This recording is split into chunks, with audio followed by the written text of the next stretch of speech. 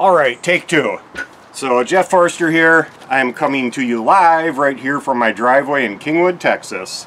So I'm doing my first video demonstration, and I wanted to start with coil pots and coil building so my intro people don't miss a step. That's the last big project they had for the semester. And the first video is just going to be basic rolling technique and building a small kind of hourglass shape with coils.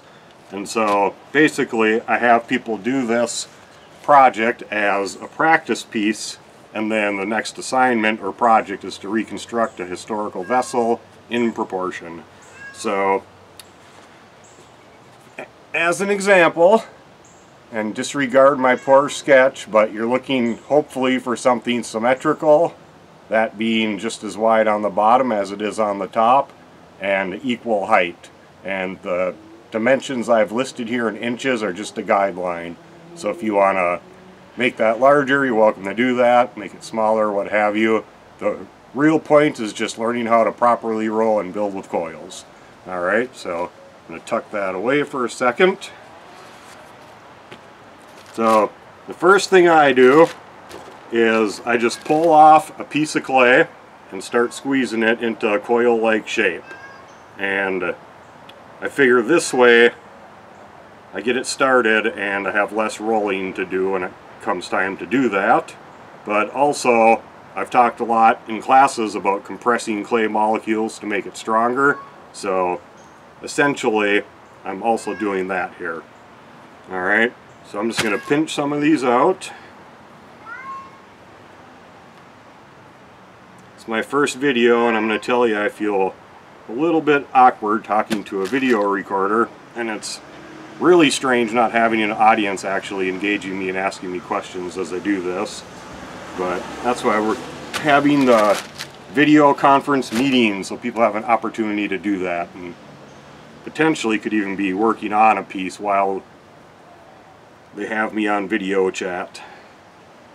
So just going to get some of those started. One thing you have to be really diligent about is when you start rolling these out, keeping them under plastic. You don't want to let coils just sitting out on canvas, because as they get thinner, there's more surface area that's exposed to air, and it's going to dry much quicker than, say, this ball of clay wood sitting on the table, right? So what I'm going to do is actually get up, walk around, and zoom that camera in a little bit. You're going to lose my face here, but I'm going to give you a better view of what I'm actually doing when I roll these things. So bear with me for 1 second. Alright, and we're back. Alright, so what I'm going to do is I'm going to take these little rope-like shapes, and I'm going to try to roll these into symmetrical coils. And for this project, anything like maybe pencil diameter and even up to like a dime's diameter would be sufficient. You probably, well, it'd be unnecessary to build any bigger than that. And if you wanted to try to push to a thinner walled vessel, you could do really thin coils, but it could be more difficult. So there will be a slightly greater challenge there. Anyhow, what I'm going to do is I'm actually fanning my fingers out, right? And then very light and consistent pressure. I'm going to go back and forth, side to side.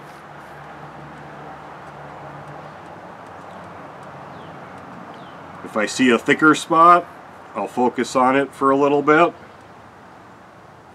But really the key is a light and consistent pressure. You shouldn't have to push on this very hard at all, and especially if your clay is at a proper moisture content. If you're having to apply force to roll your coil, your clay is probably too stiff and going to be problematic for other things. And so once I have this coil made, I'm going to go ahead and put that in my plastic bag to keep it damp and roll a few more out.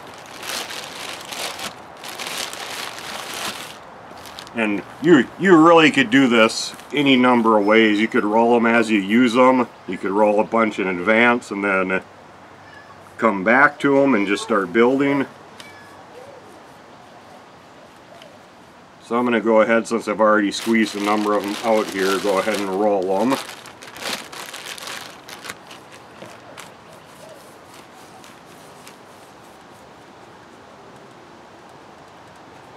And I would really practice shooting for a consistent diameter. Now the second tier of the intro class, I do a slightly different building process, and a lot of people have probably seen that already, especially if they've been in the studio at Glassell. And that's just essentially building with strips of slabs, and allows you to build up faster. And I'm going to do a video using that process as well to share with you. And the more coils you roll, believe it or not, the easier it gets. And like everything else in clay, it's probably harder than it appears.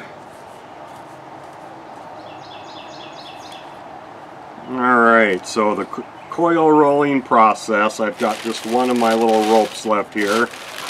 And so, a couple things to keep in mind. As you're rolling the coils, it's very possible you're going to get a flat spot at some point. When that happens, I just turn that up and push it back down. Try to keep it as close to, this is kind of squared off now, but it's closer, a square is closer to circular than a flat rectangle, right? And then I just resume by light pressure. And so typically what causes that, and the mistake most people make when they first start trying to roll coils, is that when they come forward and stop, or come back and stop, they change the amount of pressure they're applying. So it's really a very light touch and trying to have a consistent amount of pressure. So to start this thing off, I'm going to make a base or a floor, and I'm going to do that simply by rolling this up in a little spiral. And so you can see I'm supporting on the back side here with a thumb and then applying some pressure in. I want to make sure that this coil, I'm not totally smashing it, but I want some pressure to make sure it's really adhering to the previous coil. And then when I get a spot like so where it terminates, I always want to blend in that seam. So just kind of blending that in. Alright, don't want any seams in the end. Alright, so that's not quite wide enough. I'll actually shoot for doing that similar thing there. So I've got my little sketch of my hourglass here outside of camera view. So I'm going to start this next coil right where I terminated the last coil. And then I'm proceeding to just kind of spin that around, applying pressure, making sure the new coil is adhering to the old coil, blending the end, and then, so this looks thicker actually than I need it to be. So what I'm going to do now is I've got this spiral, front and back, or top and bottom, is I'm going to eliminate that. So supporting this edge, right, I'm going to start in the middle and blend that top surface of clay to the outside. Now I'm not applying a lot of pressure, just enough to move that top kind of skin or surface of the clay. And I'm supporting out here because what I don't want to do is pull this out and then end up pulling that coil away from the base, right? So put that back in there. So I'm supporting on the outside and then kind of smearing clay across to it. And then once I've done that whole side and it's smooth, I'm going to flip that over and do the same thing on the other side. Now the difference is, remember I went from the inside out before, right? So now I want to go from the outside in. And that actually is a really good technique for two reasons. One is that if I blend from the inside out on both sides, I'm going to have a really thin inside and a really thick outside, right? So this is going to keep it more consistent as far as the thickness goes, right? And then the other thing is that it really aids in eliminating any seams that might go all the way through the piece. So once I've done that, I'm just going to kind of pinch this. I'm looking for, I don't know, say maybe a 1/2 inch thickness or so.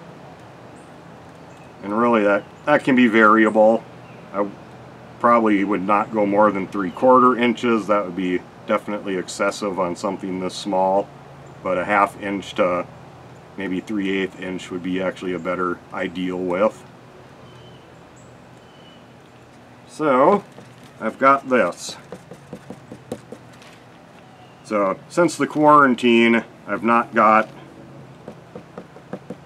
a spectacular studio space set up at home yet, which is one of the reasons I'm in the driveway right now, besides the fact that it's gorgeous outside. And we don't have too many months of that left in Houston. So now what I can do is kind of cheat this thing. So what I'm going to do is just find something round to lie on here and then cut out a more perfect circle.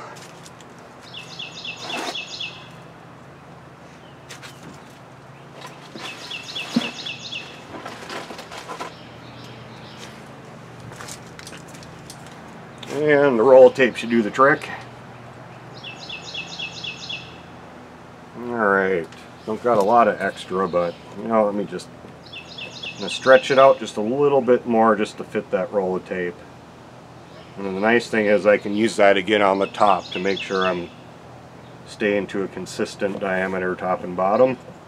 So it's kind of like my little template or my stencil here. And you could use an old Tupperware or can of spray paint or jar of underglaze, whatever you got floating around that's round. Although most of those things might be a slightly narrower in diameter than what you're looking for this. And then if that clay is still soft, I'm just going to throw that back in my bag with the other soft clay. Try to not waste anything if I can help it. Alright, so I've got my floor. Now what I want to do is start building this thing up, right? Building some walls. And so what I'm going to do is start by just laying this first coil right on the outside perimeter. And again, whenever you start or terminate a coil, you want to blend that in, right? I don't want a loose end there. And then same concept is I'm applying a little pressure down when I put this coil down. I want to make sure that it's adhering. And certainly I want to make sure that I'm not going to have a gap or a space in there like an air source. So that coil comes to an end, so terminate, blend that in. Alright, and if I wanted to at this point, I could blend these coils. I'm going to go ahead and add a couple more before I do that.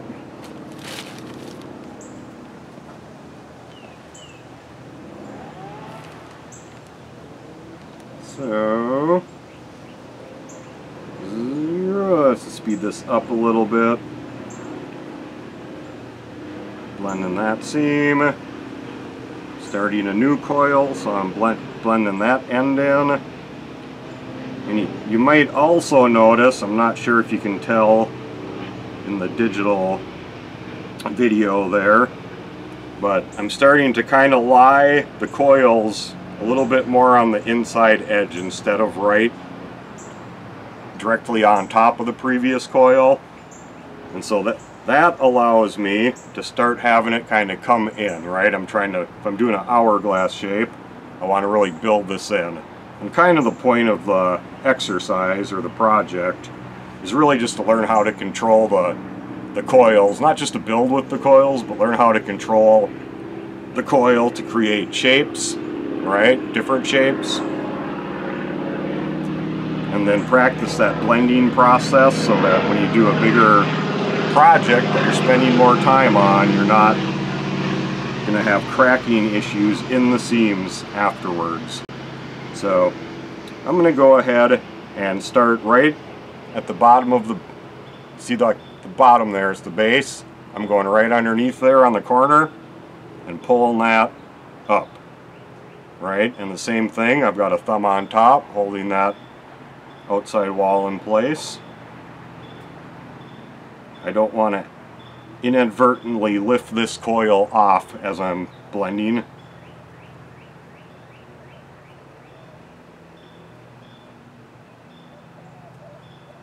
I think one of the great things about coil building is you need almost no tools, right? Essentially you could do it all by hand if you wanted to, and probably most of the early coil pots were probably done all by hand. So I am going to just kind of pinch and shape this a little bit.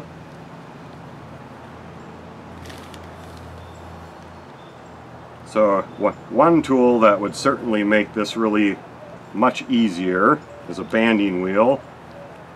If you don't know what a banding wheel is, that's like the Lazy Susan device that we have in the studio.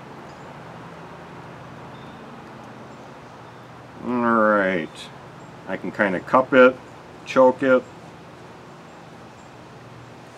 So I just got done telling you you could do this whole process by hand, right? Some people actually prefer a wood knife or a spoon or some other device that you can take and blend. So I could use the blunt or broad side of this, right? And kind of use it to smooth and blend these coils in.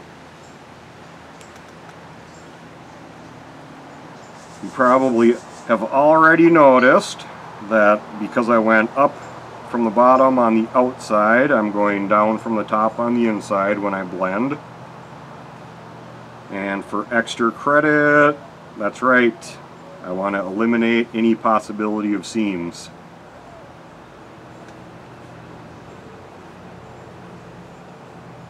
I'm talking to my imaginary audience who won't be imaginary indefinitely, which is interesting.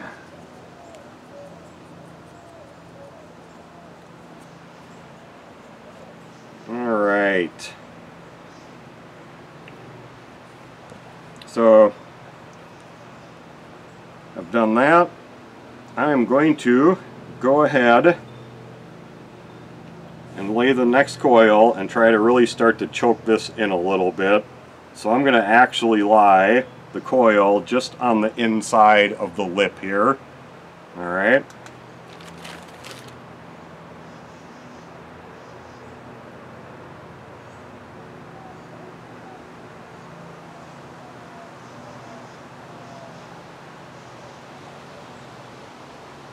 Whoop, almost forgot to blend that end in. That'd have been bad, right?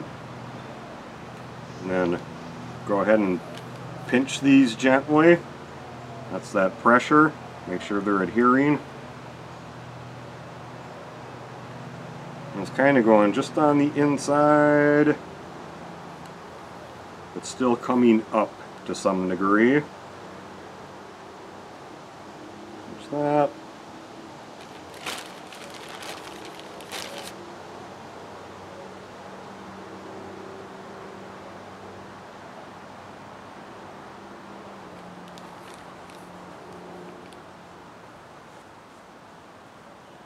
Alright, so I'm going to go ahead and blend the inside down. Just kind of turning this with my hand as I go.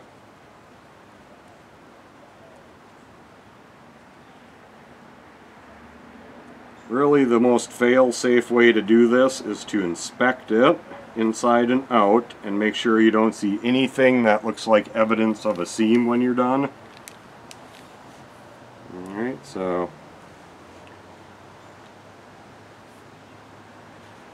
blending the top coils in.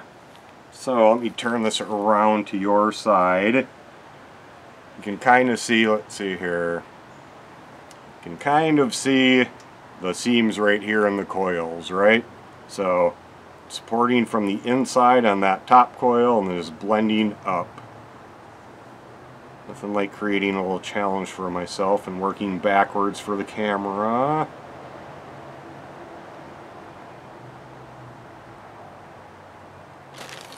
Alright, so choke that in.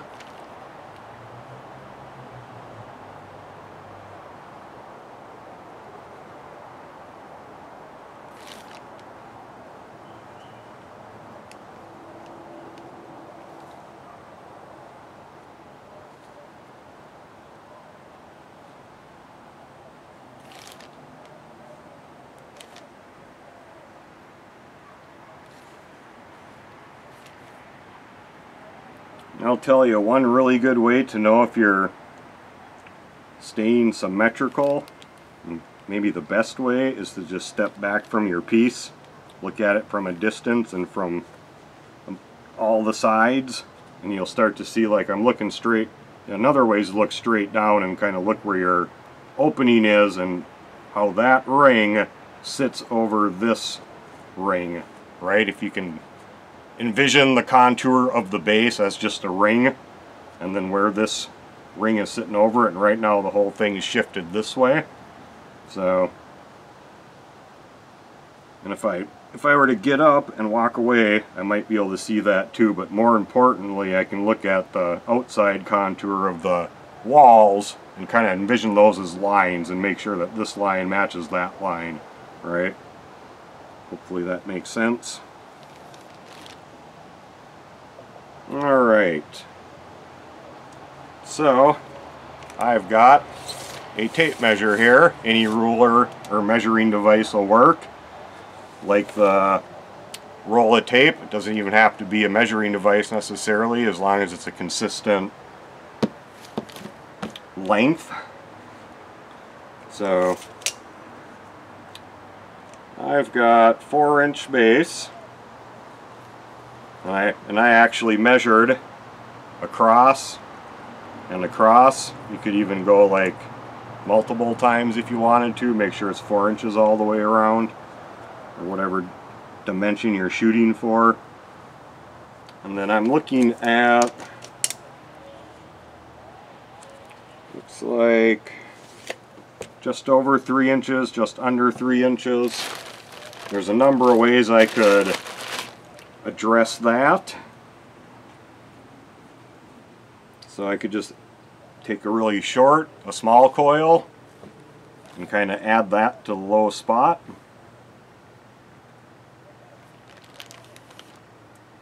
And of course the other option would be to cut it off all level so that it matches the low spot, cut the high parts down. I'm going to do this first and then do that process. Make sure that's all blended together well first.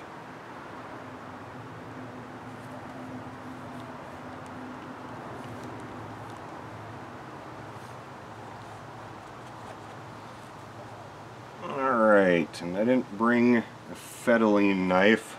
Sharper knife would be a good thing to have right now. Alright, looking symmetrical. Get something to cut this with. I guess I'll use my wooden knife here. So, 1 second. Be right back here.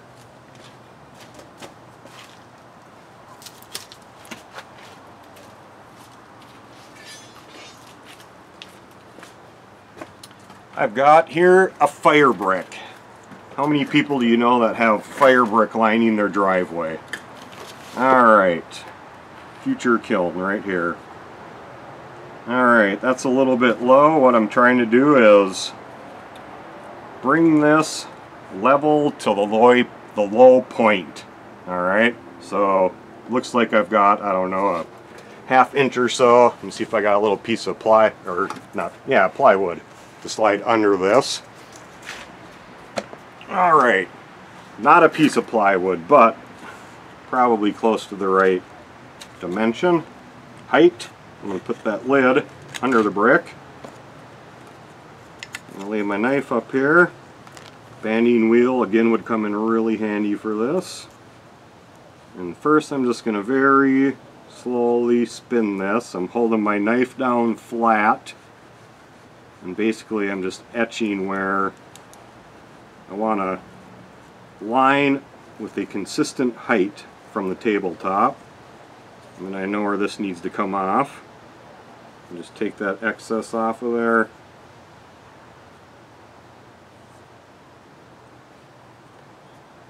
So on a larger project,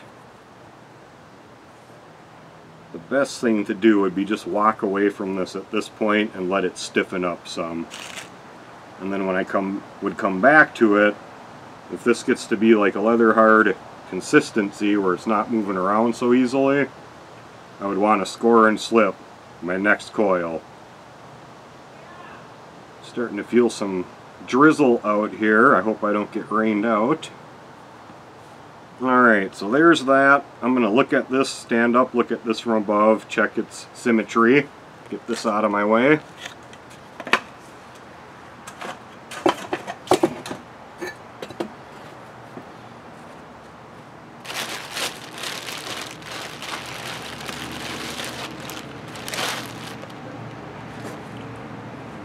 And it looks really close to symmetrical. So another thing a lot of people like to do as they're building is to use a rib, whether that's a metal rib or a rubber rib, but something flexible is probably good. So I can bend this rib to kind of match the contour of the pot. And if I support inside and very gently rub up on this, I can kind of smooth out blemishes and things. But for the sake of this project, I'm not even going to worry about that. We'll look more at that in another demonstration. So basically, I'm going to try to repeat this shape in the inverse now. So what I'm going to do is just try to build this up, right? Recreate that same shape upside down. And if you remember, I laid the first, when I was bringing the clay in, I was lying the coil just inside of the top. So if I want to come out, logic tells you what? Ding ding, correct. For extra credit, once again, you're going to just lay it slightly to the outside, right? And a lot of how you control the shape is how you blend it. So if I lay the coil on the outside, I'm going to blend that seam. And this is my last coil that I've got pre-rolled. So I think once I get this guy on here, I'm going to speed the video up a little bit.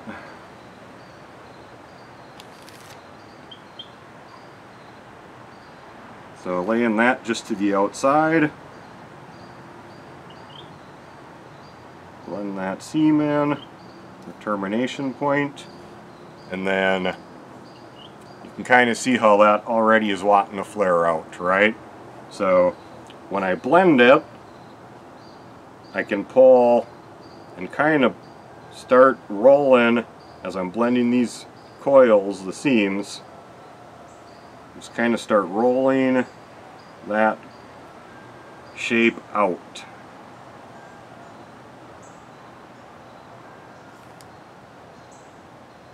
And then I came up on the inside, so I'm going to blend down on the outside.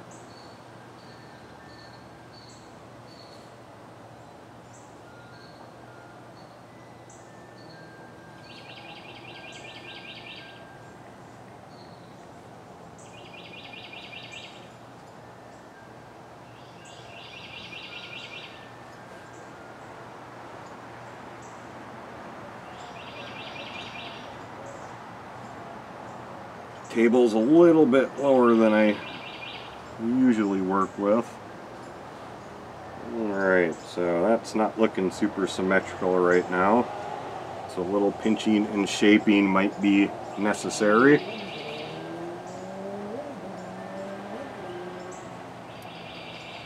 I always find it easier to make things symmetrical when it's on a wheel and I can be spinning it. And often I've even used the potter's wheel just as a big banding wheel if I have a bigger piece I'm working on.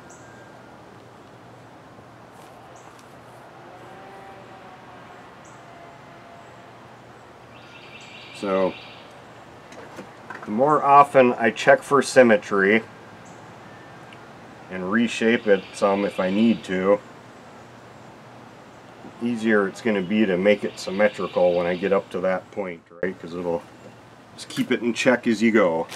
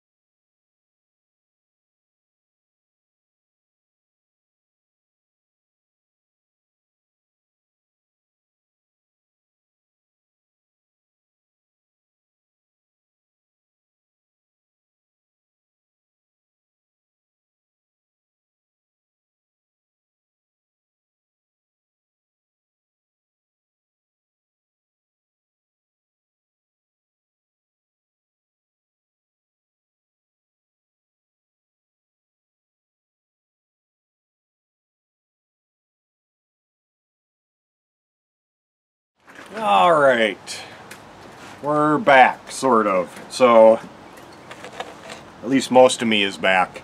Anyhow, so you could see my clay was a little bit too damp still as I was coming up towards the top. So, because the clay is soft, it probably would have been a good idea to let it stiffen up down here. And that way when I get to the end, there's a little bit less of that pushing and pulling and pinching and reshaping to try to get it as symmetrical as I can. If I were actually wanting to save this, I would let this stiffen up to probably stiff leather hard, definitely, so it's not, you don't want it super dry, but I don't want it so flexible either.